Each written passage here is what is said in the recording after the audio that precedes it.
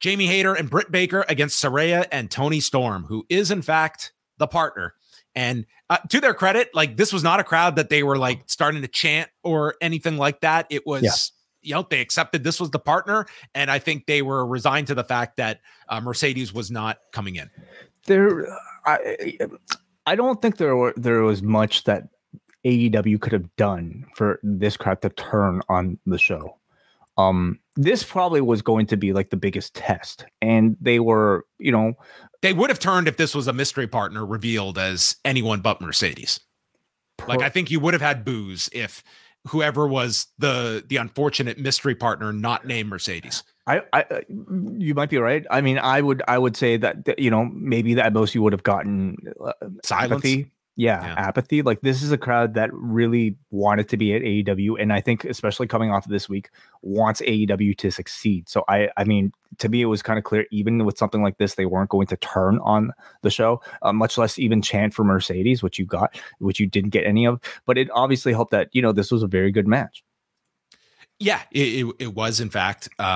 We had Saraya and Storm being sent into the rails, and then Hikaru Shida walks down with a kendo stick, and she's standing there at ringside. Saraya hits the nightcap and then stops an air raid crash, landing Anita Baker in the face. And then we see Storm with the hip attack, tornado DDT onto Baker, and Baker manages to hit an air raid crash to Storm off the turnbuckle. Hate Breaker is delivered to Storm when Saraya is in to save. And then we see Storm with Storm Zero. This time, Baker is the one to save Hayter. And then Rebel is on the apron, distracting the referee as Shida slides in the kendo stick, and it's in the middle of Baker and Storm, and Baker grabs the kendo stick and nails Storm with it, followed by Haterade, and Hayter pins Storm in 11 minutes and 21 seconds. And you have Shida selling that was not her plan. She was trying to help the baby faces, and I guess you are left to believe, was she in fact trying to help the baby faces, or was this her revenge for being snubbed in this match, and that she should have been the partner? We'll talk about Mercedes afterwards, but I mean, first the match. I thought it was a really good match. Toni Storm in particular, I thought looked really tremendous here. Just as hard hitting, a lot of people I think are probably, rightfully talking about Jamie Hayter as like being the hardest hitter, but Toni Storm I think is right up there with her. There were moments in this where I wondered if they were setting up a double turn, because commentary and, of course, Britt's promo last week was really setting up the outsiders versus like AEW originals type of angle. And there were moments in this match where, because, of that story, and also because of Hayter being so beloved by this audience, Toni Storm would cut her off and this crowd would start booing Toni Storm. So it's a direction that like I could see them eventually going to, but this didn't seem to be the case by the end, because it was pretty clear that like Shida was the focus at the end of all of this. They're dragging out this turn, if it is a turn, a little bit later, but is she going to be the babyface, or are Toni Storm or Saraya going to be the heels?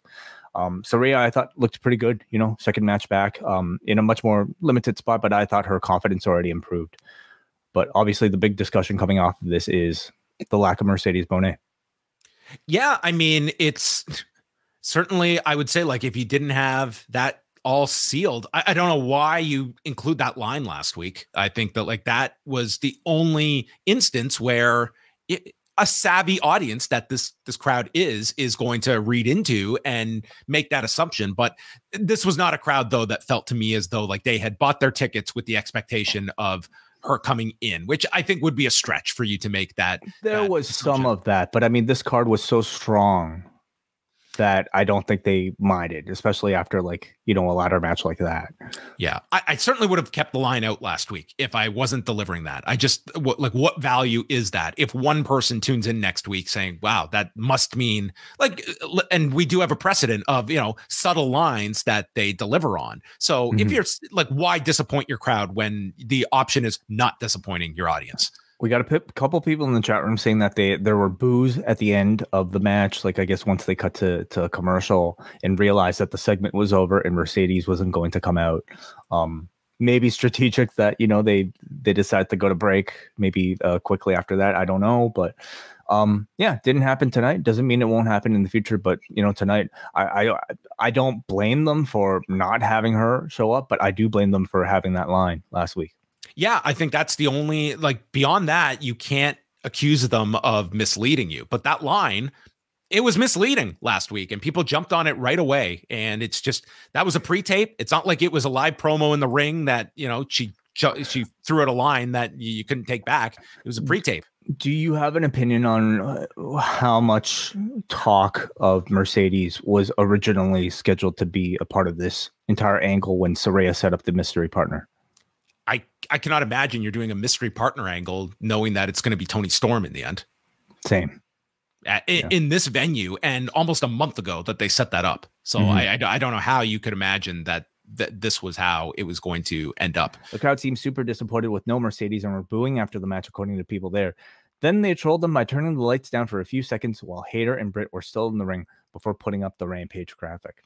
Okay. I mean, I can only speak for us at home that none of that was evident on the broadcast. So to you, the viewer, it did not come across like that at all. And it certainly did not affect the next segment with Jericho and company, and definitely did not affect the ladder match. So you can't really say that the viewer at home saw that, but in the building, yeah, it does clearly show like there were people there with the hope of seeing Mercedes. I think we all felt it collectively watching at home, at least those of us expecting Mercedes Moné on the show, when they cut the commercial break and it was Excalibur saying like, oh, you know, like closing the segment. We all felt it, but as far as the presentation goes, it didn't feel any different.